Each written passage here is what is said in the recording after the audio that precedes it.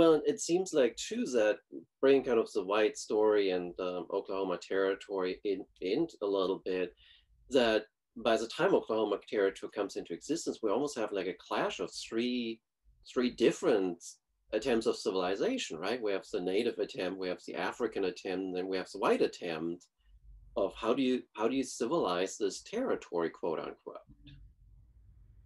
Yes, and Oklahoma Territory is really like that's where you see the start of kind of discriminatory legislation that then becomes part of Oklahoma as a state later on.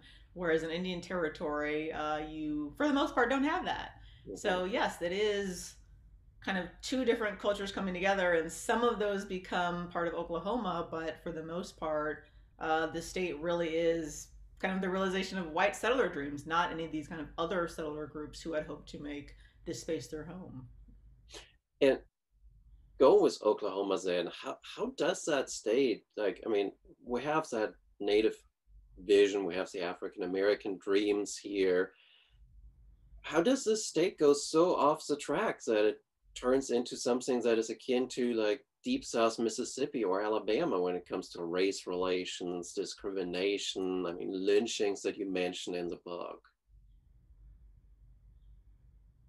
I think that kind of goes back to the question of is Indian Territory, is Oklahoma the South or the West? Mhm.